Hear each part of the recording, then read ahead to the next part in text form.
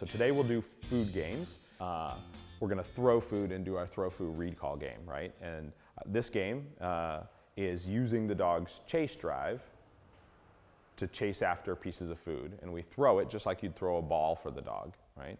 So I take a piece of food, I hold the food in my hand, the puppy has it, I follow it, and I just roll it along the floor in front of them, and they chase after it, and I head the other direction.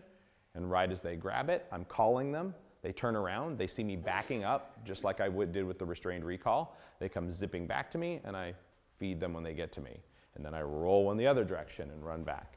And pretty soon they learn to run straight out and straight back to me. Straight out, straight back to me, right?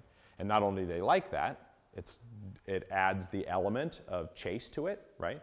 So again, we talked a little bit about dynamics and its role in motivation, right? So if I'm handing my dog a piece of food, here you go, have a piece of food. It's all about the food. It's all about the dog's hunger and the value of the food. When you start moving it, other elements of the dog's personality come into play. And so if the food is running away or rolling and they're chasing it, now we're adding aspects of play, prey, chase. And for a lot of our working dogs especially, but for a lot of dogs, that adds a lot of intensity to the work. They think that's great fun.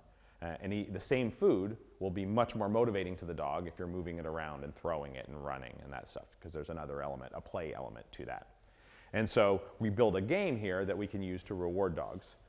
A little caveat, you have to do it on a surface like this. The dog has to be able to see it. You can't go outside in the grass and throw food for your dog.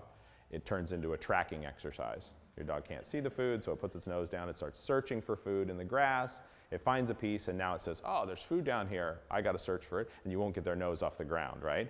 In here, they don't have to search for it, they can see it. So when we play this game, the important thing is they're chasing the piece of food. You're not throwing it and they're looking out there to look for it, they're actually chasing after it.